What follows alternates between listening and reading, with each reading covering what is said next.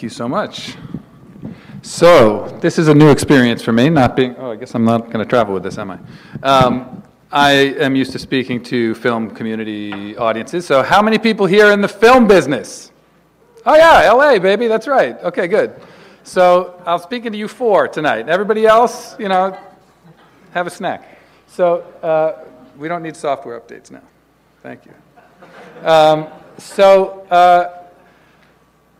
Distribber is a little different from everybody else who shared tonight, who are all awesome. I wish that we had some kind of thing where we could have our users, use their hands to create value for themselves and, using their webcams. But we're in vis-a-vis a crowd like this, we're fairly low tech, interestingly. But in our industry, which is the film business, it's no tech. So we look like geniuses. So, to give you an idea, since really most people aren't in what we do, we also happen to be B2B, so it's going to be even more dry. Awesome. What happens now, if you have a film and you want to get your film out there, you have to find a distributor. And the old way of doing it is, you make your movie, you go to Sundance, and you hope they buy your film for $1 million, and it'll be awesome. But out of 245 films or something like that Sundance does, like 6 get an offer.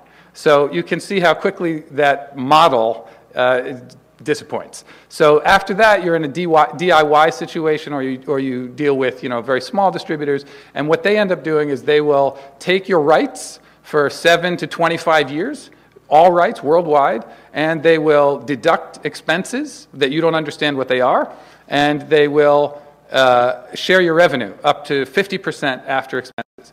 And so filmmakers quickly, as you've read about the music industry, the film industry is in the same trajectory. It's a disaster. People spend hundreds of thousands to millions of dollars on films, and they can't recoup. So in all of these new distribution platforms, Amazon, iTunes, Netflix, also Hulu, and cable VOD, which we all know from our sofas, filmmakers only are stuck with the option to basically take these revenue share and rights deals. But they also have to wait for a check in the mail with a paper report that is either sometimes totally inscrutable with the charges, or actually has no check in the mail, or the check bounces. So what we did was a simple thing. If anybody's heard of Without a Box or TuneCore, we kind of poached from their models, and we created sort of a syndication model where you pay a flat fee, and we'll do the work to get you onto these platforms, but we don't take any of your rights. You keep all your rights, and we'll collect from these platforms, but we'll give you 100% of your revenue forever. So you can see how that's a much better deal, obviously, if you're a filmmaker. And filmmakers are thrilled about it, distributors are miserable about it, and we are in the good place. So, again, it's slightly embarrassing. There's not, in a group like this, to think that in our industry, nobody collects any information except by paper, which is pretty much true, or emails. We have just very simple forms like, metadata collection forms and report forms that allow people to log in, see their username and password, they get to view their account, they get to see what we're collecting in real time across the platforms that they're using, and they get to withdraw their funds as we deposit them. So again, unbelievable to most if you're not in this business. Distributors keep your money for up to a year, and they'll send you a report saying, this is what happened in July of 2009. And so here's your check, and it's for $16, and the reason it's 16, even though the top line is 20,000, well, we had $16,000 of encoding fees, we had $4,000 of marketing fees. We won't itemize what we did, but trust us, and here's your 16 bucks. So it's a gruesome business, and what we've basically done is entirely made it transparent. We've made it very familiar to people who are used to using websites for business purposes, retail and otherwise. And it's fairly obvious when you see what we've done, but we're literally the only company that does this in the entire film industry. So it's obviously good for us, and we're growing. We're about to add, as I mentioned, cable VOD, which is an interesting thing because in cable VOD, there's an additional problem for filmmakers. If you go to your television and you view a video on demand, and let's say Comcast takes typically 50 or 60% of your $4.99. They then route that through a company called In Demand that's co-owned by many of the studios. In Demand takes 25%. Typically, they go to one of the studios, like a Warner Digital, which is sort of a clearinghouse for rights. They take 25%. From Warner Digital, it goes to one of the aggregators, which is usually where we sit, and they take 25%. So you can also see how if you're trying to make any money on your movie, you're basically, shall I say, you're just fucked. So, so what we consider ourselves, is the I won't say it again, but we're the anti-rape company of the film business. So what we do with VOD now is we're also using a flat fee model, but instead of going through aggregator 1 to studio A to In Demand to a platform, we have direct deals with the platforms, or in some cases where they won't give us a direct deal, we just go directly to In Demand and into the platform. But then we give 100% of the money to the filmmaker.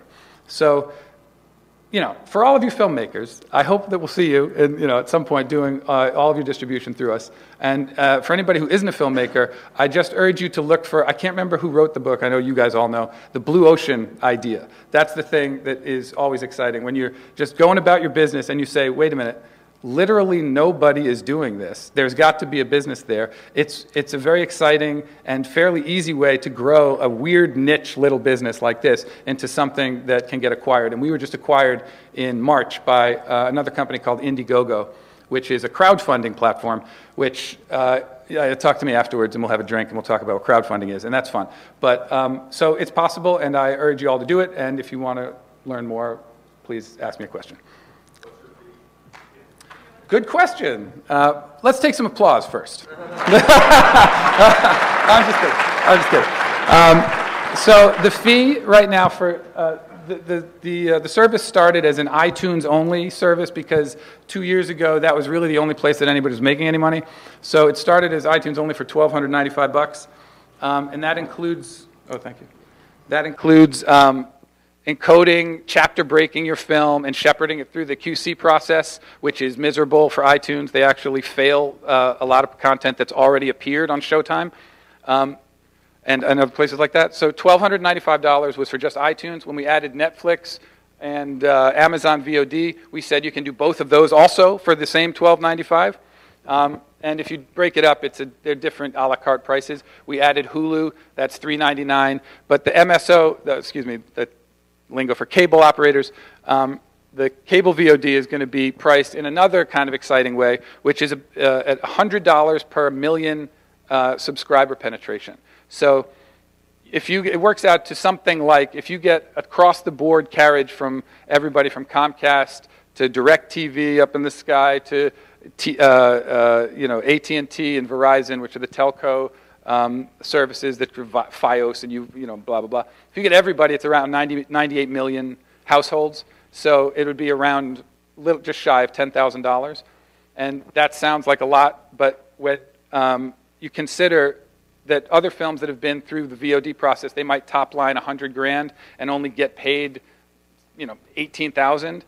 If they make, it's especially attractive to a genre film company. Like if you made a horror film called, Bloody College Campus, and so you made $100,000 and, Bloody College Campus, and you just made Bloody College Campus 2 in 3D.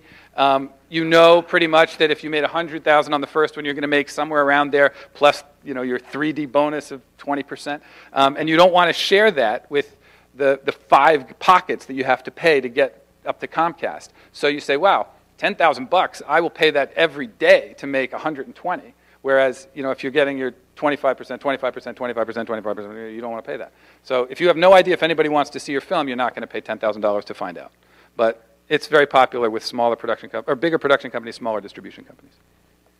Any other questions?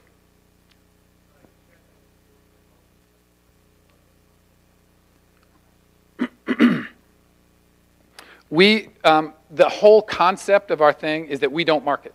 That's our the concept. But the fact of the matter is that we are a wealth of advice and tips of how you can actually make things happen.